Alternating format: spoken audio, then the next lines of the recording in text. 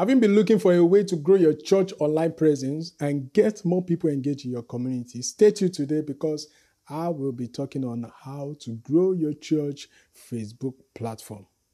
We'll be right back.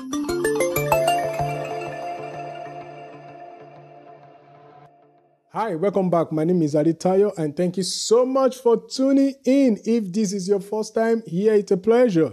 If you enjoyed this video, consider subscribing to our channel by clicking the links below for more videos. All right, guys, today we are talking about how to grow your church Facebook platform. Of course, I believe you know that any church online or on social media focuses on this fundamental purpose, which is number one, to engage with their community, and number two is to reach in the new people. And that is so amazing because Facebook is designed in a very easy way to use, and everyone can use Facebook to reach out to a larger people and to connect with congregations. And Facebook has over 2 billion users, and so you can reach out to as many people as you want. Do you know actually that Facebook said 60% of all the people in every age demographic are on Facebook? So that means, according to them, they have 88% of people from the age of 18 to 29 are on Facebook. And according to them, the list goes on even to 62% of people from the age of 65 and above are on Facebook. This means that Facebook is best ways your church can reach out and connect to people online. So if you are trying to connect to young people, you can do that through Facebook. Or if you're looking for a new family to join your church, you can also connect to them through Facebook. Or maybe you just want to engage with a boomer and elderly population, you can also get them through Facebook. What I'm saying is, no matter your visions and who you want to reach, chances are they are all of Facebook. So I'm going to be sharing these 2 steps for you that you can use to build your church Facebook platform. And number one is, first of all, I believe you need to set up your personal profile for success and get it running. So what I mean by that is that make sure you fill in all the available space that Facebook require you to do. Number one is make sure you upload suitable and good quality profile picture that speak well of you, and also make sure that you upload cover photo that talks about your ministry and what you do, and fill in the about section with all your details. And don't forget to add all your contacts numbers in case if people want to get to you. Add church address if that is possible. And this last one is very important. Make sure you add links that lead to your church Facebook platform. Why am I saying all this? Your personal profile actually speak a lot about you to people who might want to join your church Facebook page. Studies have shows that people are more likely to know about the man behind the wheel before considering to join your church Facebook page. So it's very important that you get your Facebook profile running by posting pictures, commenting, and adding value to people that you already have on Facebook. By doing all this, you have a good chance of reaching people who are not aware of your church. All right. So number 2 step, which I believe is one of the best way for your church to engage the community, is to establish a space where dialogue is encouraged. All right. So what I mean by that, you and I know that there is no how you can build a successful business or ministry without good quality conversation where you can communicate with your people.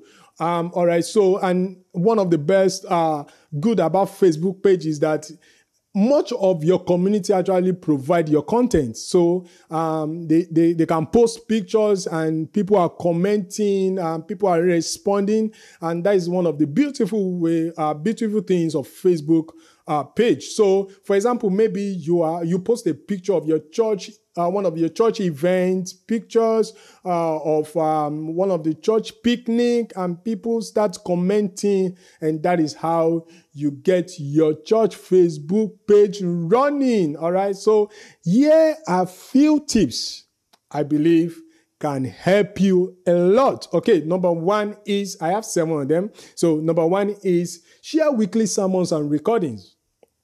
This one is important. Make sure you share weekly sermons and recordings. Number 2, ask conversation. For example, start a question about the weekly sermons and let people respond.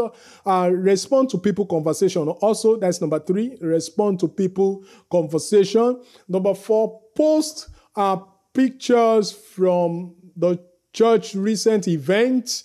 It's very important. Sometimes you can use pictures of people smiling, because smiling faces are very good. People tend to respond to pictures of people who are happy, okay? So number 5, important, this one is share prayer requests. Share prayer requests. One of the best way to use Facebook is to share prayer requests. People need prayer. People need spiritual guidance, even in this uncertainty time.